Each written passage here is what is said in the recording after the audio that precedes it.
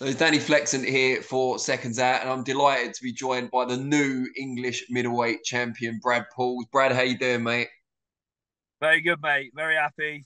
Good to see you, mate. Thanks for having me on.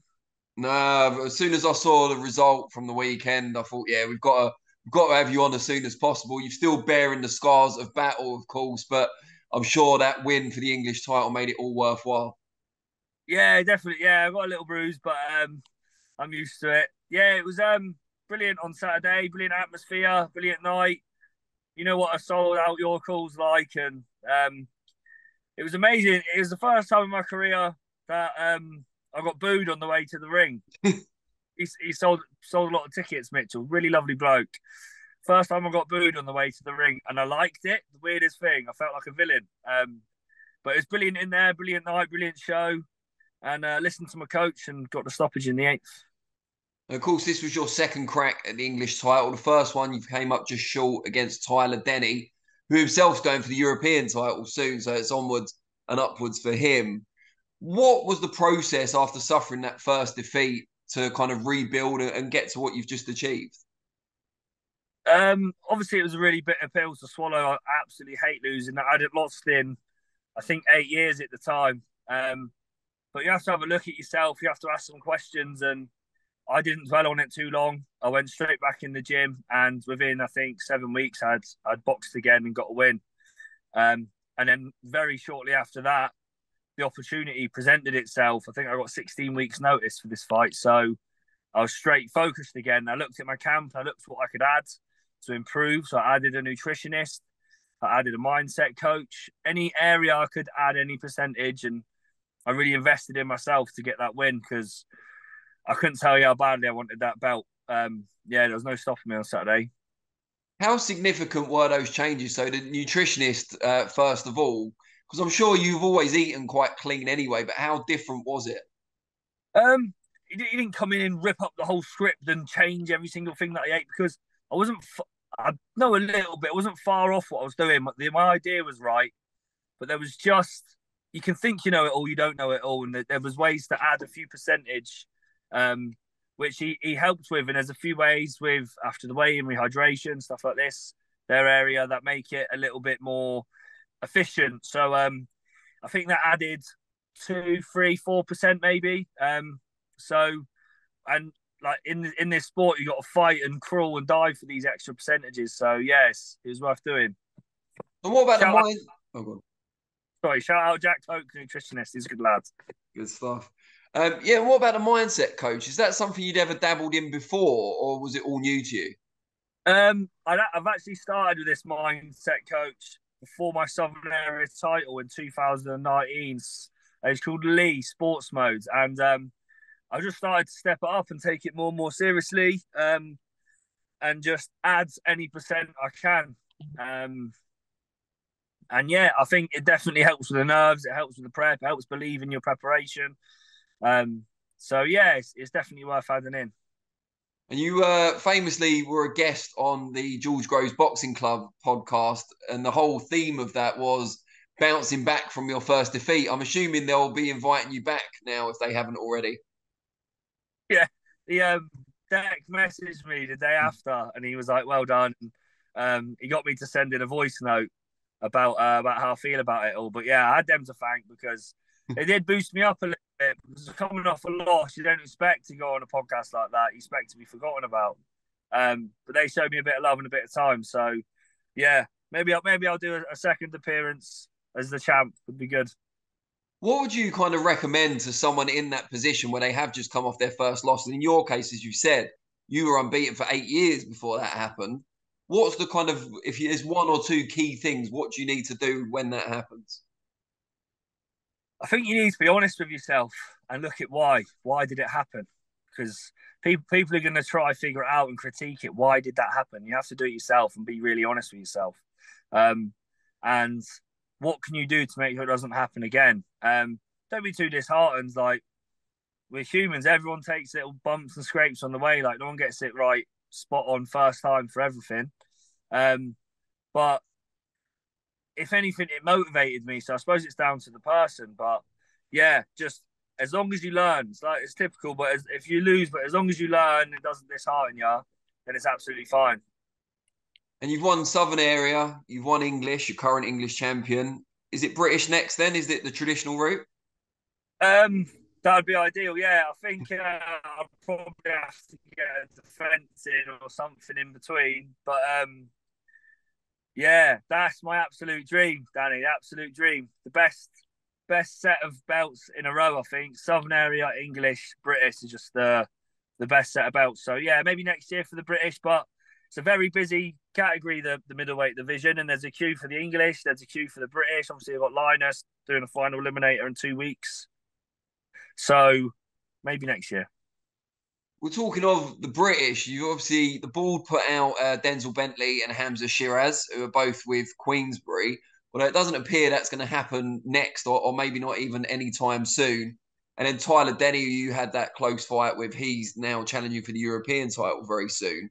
Who do you kind of think is the best of those three, if we consider those some of the top three domestic middleweights? Bentley. I've got to say Bentley. I watched Bentley spar and I sparred Bentley a few times. Bentley's above British level for me. He's quite a bit past British level. So yeah, there's plenty of good names out there, plenty of big names out there. But I'd put Bentley above everyone. I'd imagine he'd vacate soon. He's defended it a million times. Yeah, so I'm not really sure. It's a constant moving landscape of boxing. It could all change in an instant, but I'm not really sure how it all pans out. And you've got Tyler Denny, as I said, challenging Signani for that European title. Is that kind of a dream rematch for you? I mean, it'd mean kind of skipping over the British temporarily, I guess, but, you know, the only man to defeat you, it'd have a European championship on the line. Yeah. It'd be a lot to gain from it, a European title, and it'd be absolutely lovely to avenge a loss. Yeah, one for the future. But ideally, if I could pick it, I'd want the British more than the European. But if the opportunity presents itself, then yeah, absolutely. What's your promotional situation at the moment? Because I think last time we spoke in depth, you were with Wasserman, quite new to joining them as well. But last two fights have been on different shows. Are you still with them? No, long gone from Wasserman. Thank God, I'm a free man. Didn't end ideally, but it's one of those things. Boxing, we move on. Yeah, so I'm a free man, but I think having the English might open a few doors, and I'd love to get back on TV, and hopefully I'd love to get a defence on a televised show. I see Chris Billam-Smith's fighting in Bournemouth at the end of the year, and I think that's as close as Sky Sports will ever get to Cornwall as Bournemouth. And I know Chris, so I've already trying to put feelers out there. I'd love to, the defence on the undercards. I've already messaged Chris actually. So we'll see. But hopefully, I'd like to get back on TV and not have to do small horn sell tickets again. You could be the man to bring a major boxing broadcaster to Cornwall, you know, eventually. I've already tried, Danny. I've already tried. There's not been a pro boxing show in Cornwall since 1970s, I believe. Wow. And it's because they don't have a neuro type hospital in an hour's drive. So it doesn't have the infrastructure. Already looked. But yeah, if I could, I would. And I'm sure I'd sell a load of tickets, but it's just a tricky situation. Close I can get to Plymouth. So basically, you're going to have to campaign to your local MP, get a hospital neurological unit sorted first, and then you can worry about a show. Yeah, just a few hurdles on the way, Danny. Just a couple, yeah. I wanted to ask you as well. We saw Conor Benn return at the weekend. It looks like his next fight will be against Eubank Jr. at middleweight, so your division. What do you make of that fight? How do you kind of weigh it up? It's chopped and changed how I thought the fight would go as time's gone on a lot. Before their first fight, I was like decided on one result, and then now it's completely changed. Oh, I don't know. I don't know. I really don't know. See, I know Conor. I like Conor. Eubank's quite big and strong, isn't he? I'm gonna have to sit on the fence, mate. I don't know. Can't do it. I'm sorry to do this. Can't do it. That's all right. Did you catch any of Ben's comeback? I imagine you were sleeping or celebrating still at the time. I was. Oh no, I come back and watched it. Yeah, I got the tune. Come back and watched it. Yeah. Didn't look as good as he normally does. The other guy could take a shot, but yeah. So that's why my opinion on the fight drops and changes. Before I'd have been like, yeah, Ben smashes him. Now I don't know. You're probably the same, aren't you? Well, yeah, I mean, he's been out for a long time, isn't he? So it's how much of it is, rust that he's going to shed in time for Eubank, and how much of it's just, harm for being on the shelf for so long he'll never get back. So it's hard to say, isn't it? But as Yeah. you said, Eubank's coming off, like he's 160, as we've said, but he's coming off the best win of his career as well. So he's in a good place at the moment. Yeah. So, yeah, hard to pick against him, but Tricky. yeah, well, we'll both sit on the fence then. We'll be comfortable there together. I think comfy on the fence. If the Bournemouth dream or one of the dreams doesn't come off, when are we likely to next see you out? I'd like to fight in December. I need to be active. I don't like sitting out the ring and waiting until March next year. I need to be active. So ideally December. And yeah, get that first defence in nice and quick. But at the minute, I said to my manager, don't speak to me until Friday because I've got a week off. So I'll know more on Friday. He's probably had a few offers. I've had a few people call me out already, actually. But I'm not worrying about that until Friday. I've got a week off. Is it kind of nice in a way to be in that position now because you've got a title? You're not going to have to worry about being active so much. Yeah, yeah. You sort of got a target on your back, haven't you? Yeah, it's good. There's more opportunities. Even before the fight, I'd had 4 people call me out, and then since the fight, I've had 1 more. And I imagine there's going to be a few more.